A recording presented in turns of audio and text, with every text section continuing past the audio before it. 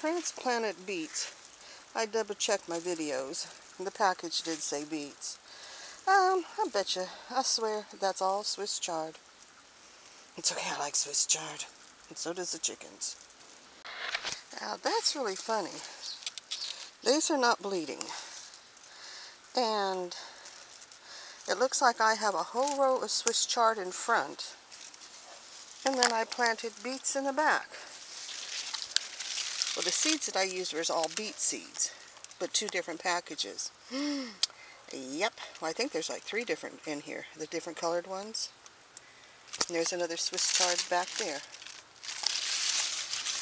Because if this isn't bleeding, that's definitely not beets. Now, those are definitely beets.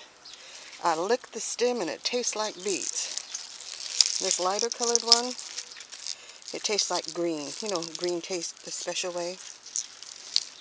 So, that's a mixture of chard and beets. Keep a close eye on the chard so it doesn't shade the beets too much.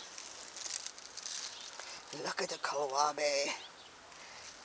They'll get more light now. That was quite a nice harvest. I'll go clean it up, cook it up. Might be enough for 3 meals. Because there are a lot of them that are really tore up that the chickens are going to get. But that's my Swiss chard. This one's getting ready to go to seed. I figured I'll just take it out, see if it sets out new leaves again. But that's my beet and Swiss chard leaf green leaves, tasties. Harvest. First harvest? Not really the first harvest. April's harvest. And this is April's harvest so far. It barely looks dented. Now the beets can grow.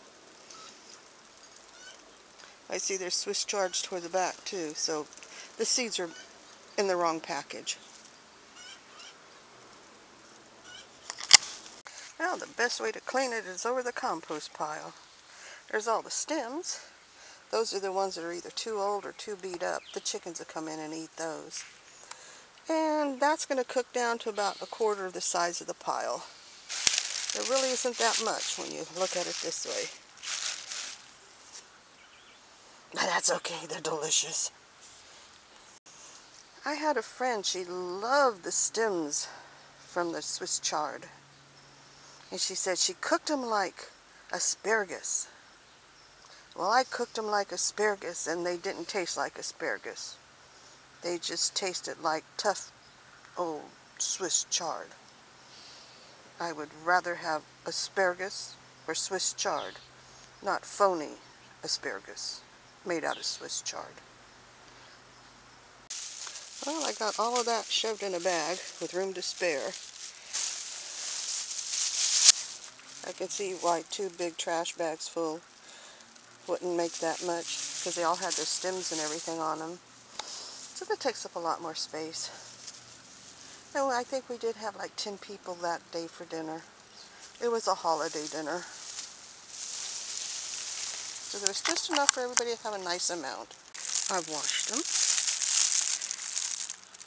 Put them in the salad spinner with vinegar water. Spun them, well, took the water out, spun them out. Put in some fresh water. No dirt in the container whatsoever. And I'm going to microwave them.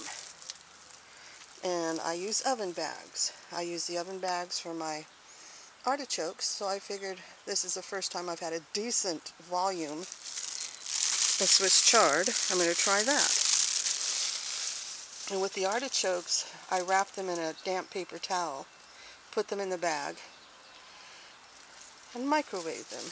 Depending on the microwave will depend on the time. And I just fold the bag under. But Swiss chard is very juicy, even if it's been spun. So, I think I'll just tie a knot in the top, or I don't know if I'll put a clip on it or not, because I do have plastic clips. But I'm going to go microwave the Swiss chard now. See that great big thing? It feels like there's maybe a pound and a half. I could weigh it. I'll go weigh it. Okay, that's how much it's cooked down. and it's hot. I'll leave it in the bag so it doesn't dry out, which it does have a tendency to dry out if you uncover it right away. And there was no salt, no pepper, no butter, no bacon fat, no nothing. It was just whatever moisture was on the Swiss chard. And that's it. Swiss chard and water. And now I can go put butter and stuff on it. Oh, it's really good with blue cheese. Oh, I don't have any.